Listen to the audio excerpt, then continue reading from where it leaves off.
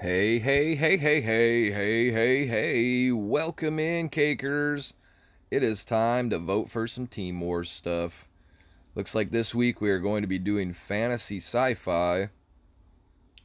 And we've got a few neat little cards to choose from down here.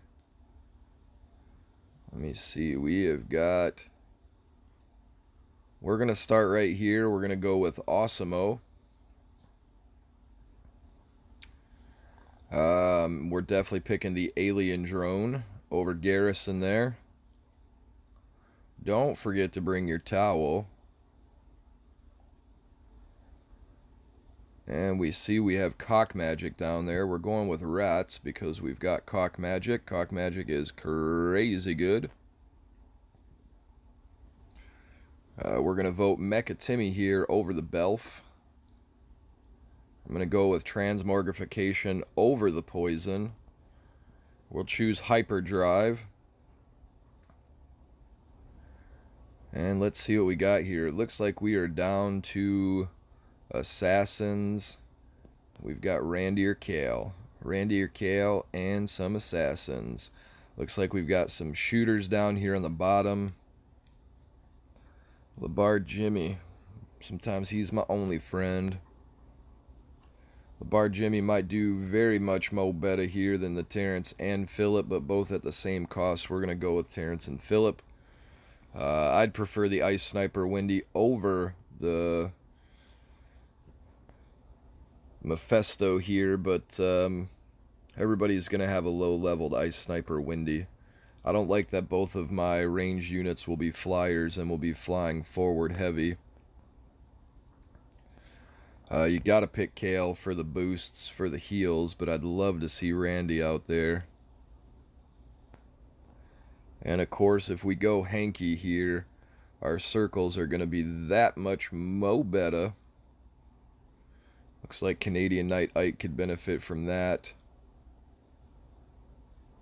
Looks like Keeney could benefit from that. One thing I'm going to tell you, you're going to have to be worried about this week is an out-of-control Ike. Now, he's not got the health increase buff here from the Robin Twerk, but he does have that Hanky with him giving you circles. So don't let your Ike get out of control. If you've got Ike against you, we're going to go with the Cyborg Keeney here, though. I'm not really a big fan of mind control overall. It seems pretty worthless in the game to me.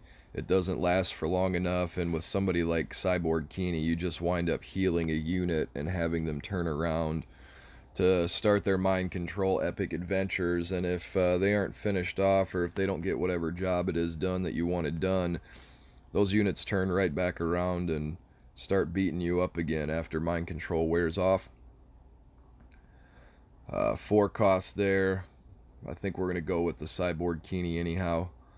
So Cakers, it looks like up and down this list I've got one more choice to make. I've got to pick Butters, or we've got to go with the Hanky. Hanky is absolutely going to help our Awesemo, our Mecha Timmy, and that's it for what we're going to wind up choosing. So we're going to go with Paladin Butters, definitely for the energy advantage and for that epic shield. So let me see here. The idea here is to start out with your Awesemo, be low and slow if you can. If you're a Cock Magic artist, work that Cock Magic in there and play it against your own Alien Drone if you need to. Alien Drone is not susceptible to Cock Magic. But this looks like a typical sci-fi setup deck here.